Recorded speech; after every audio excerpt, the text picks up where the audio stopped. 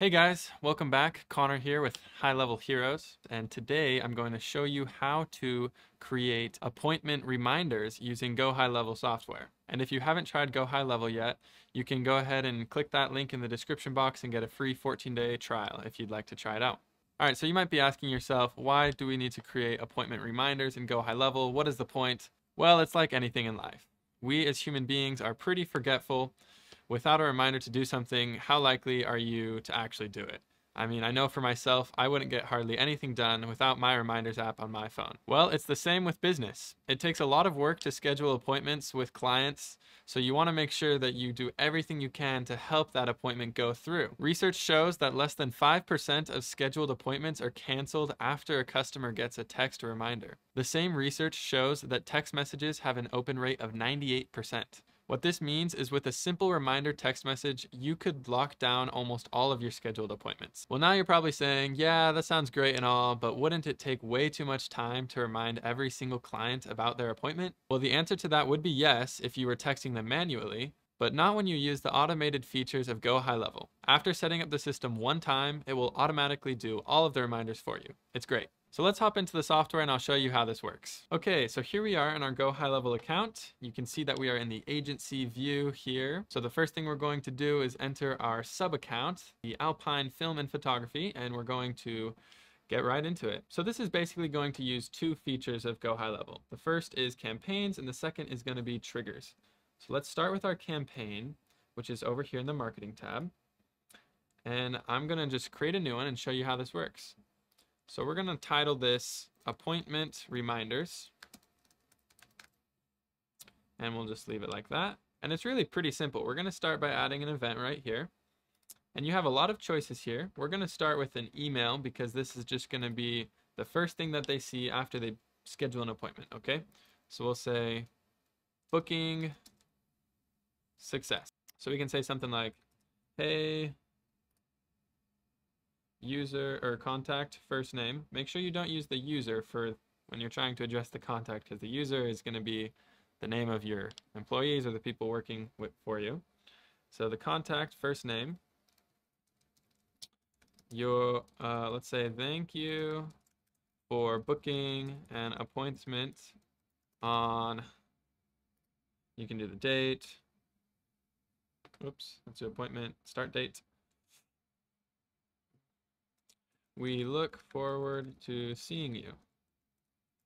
Please reach out by replying to this email if you have any questions at all.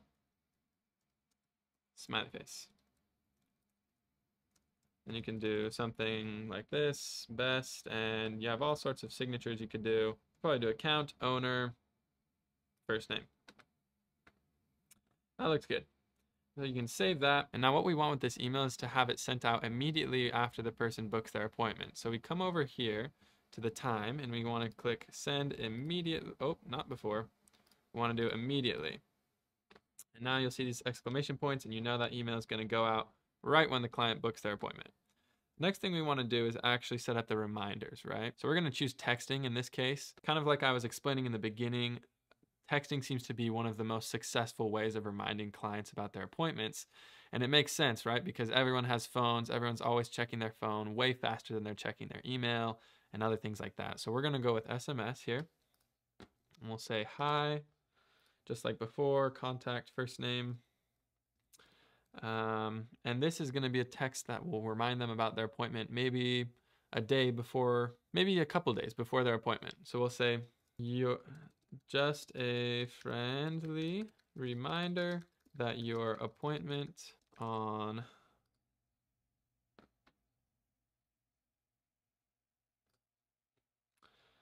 is coming up soon. We look forward to seeing you. Looks great. We'll save that. And what we want to do is send this before their appointment is ready, right? Let's choose 3 days. That sounds pretty good. And now what I like to do is actually set up more than just one reminder, because the more reminders, the more likely they are to actually come, right? So let's do one more reminder. This time on the day of, I think would be good. So we can do, hey, just again, just like before. Oops. Oh, look, I just made that mistake. We don't want to do user. We want to do the contact, first name.